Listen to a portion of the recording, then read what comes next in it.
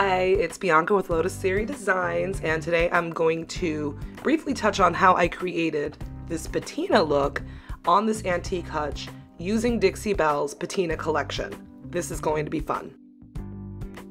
Before I get started, you guys get your pen and paper ready. I'm going to give you your supply list. Here's a quick shot of what the hutch looked like before I put 2 coats of driftwood on the base. Driftwood is a perfect balance of light gray. When I say perfect balance, it is not yellow, it is not blue, it is not green, it is just gray. So if you're looking for the perfect gray, I would recommend this. I also use Dixie Belle's Palmetto, that is the green shade that you see here. In addition, I use the copper and bronze patina paint, mostly copper, but you'll get to see where I applied the bronze. For the patina paints, I use patina sprays green and blue. Funny, I just couldn't decide which I wanted to use, so I decided why not go big or go home and used both. Finishing up the project, I also used Best Staying Wax in black.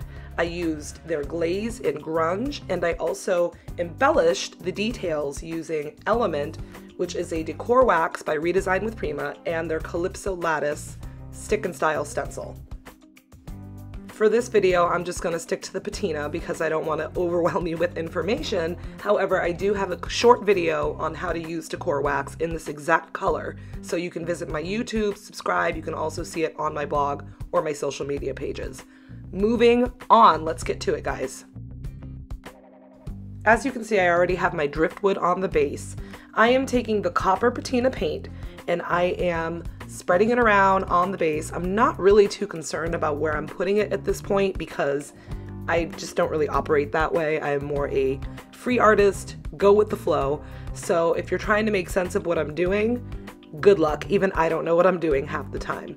So I'm putting on a nice thick coat of the copper, and in a moment I am going to blend in the driftwood in 2 places so that it is not just one solid block of copper. Some people spray when they're blending directly onto the piece a little bit of water to make the paints more pliable. I oftentimes will spray directly onto the paintbrush. There's no right or wrong here, it's whatever method works for you. So once I blended in a little bit of driftwood, I'm gonna go back to my copper brush and blend that in so that we have a more seamless transition between the 2 colors. You can go back and forth between your 2 paint colors as much as you need to. Really the goal here is just to get whatever look it is that you're going for. Again, there's no right or wrong.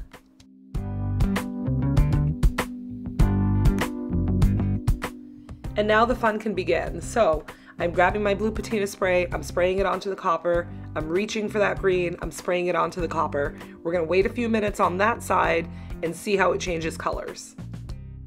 In the meantime, I'm gonna do the same to the right side as I did on the left, blending the copper, blending the driftwood, getting my desired results, preparing for patina spray.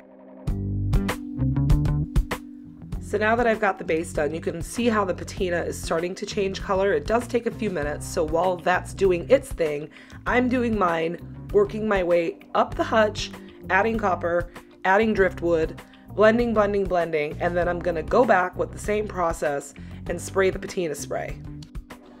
I think you guys get the point, so just keep watching for a few seconds and watch how this piece progresses before we move on to the next step, which will be blending in the palmetto.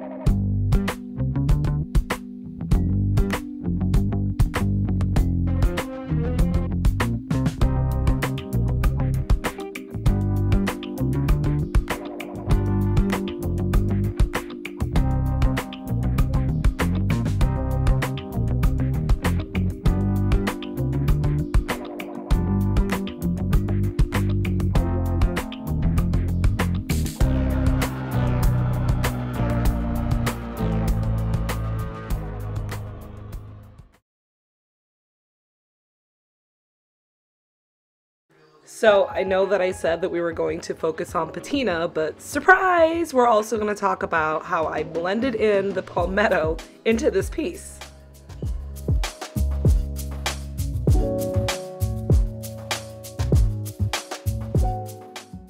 I'm starting with a rim around all four edges of the door with the palmetto.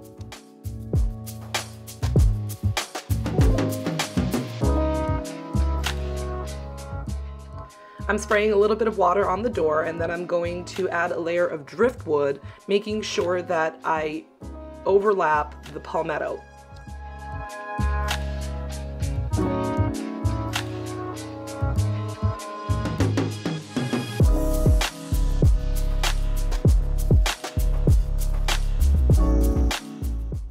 Remember when I said that some people like to spray their piece directly with water and that I tend to spray the paintbrush? Again, it's really whatever works for you. This is what works for me.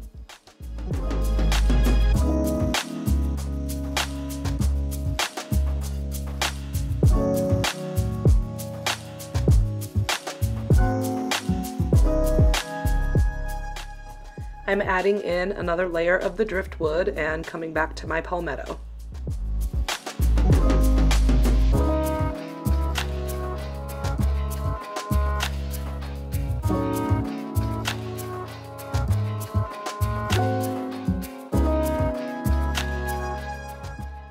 You saw how I did the first door. Now I'm just going to roll right through and give you a speedy version of the second door.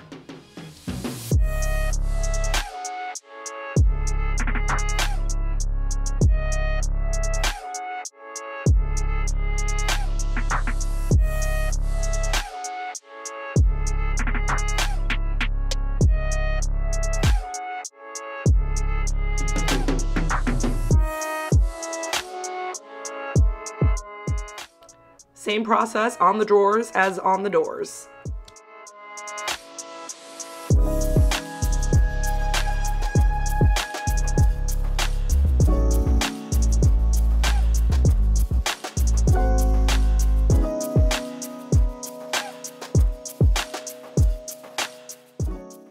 And now I am just touching up the areas where the green bled over a little bit because I want my blending to be contained inside of the trim.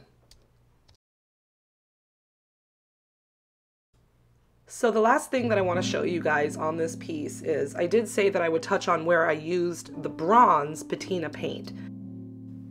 I wanted to create a look that you get naturally over time. So you know that when you reach for the hardware, your skin oils are going to rub off and create authentic patina and grunginess / dirtiness on your piece. So I wanted to create that look, and I'm using the Dixie Belle bronze patina paint to do this.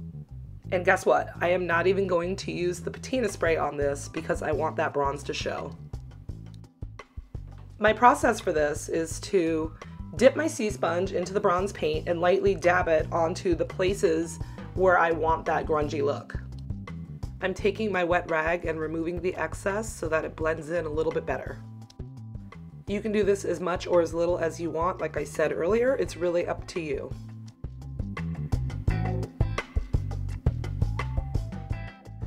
Here you can see I am just touching up where the bronze overlapped into where I had blended the palmetto and driftwood. And again, with the handy dandy wet rag, I am blending it in, using that, wiping off the excess.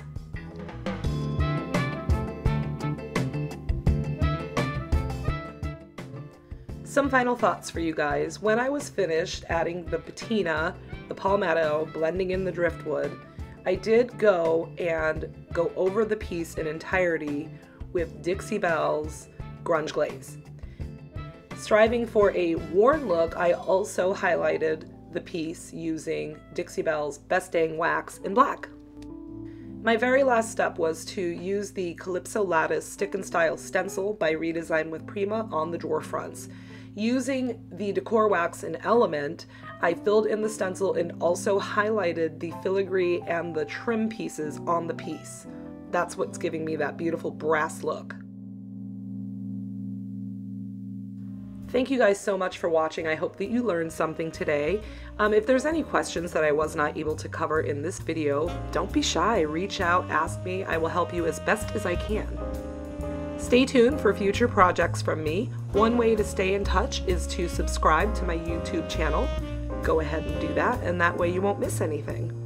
A special thanks to Dixie Belle Paint Company, and also to Redesign with Prima. Until next time, Bianca, over and out.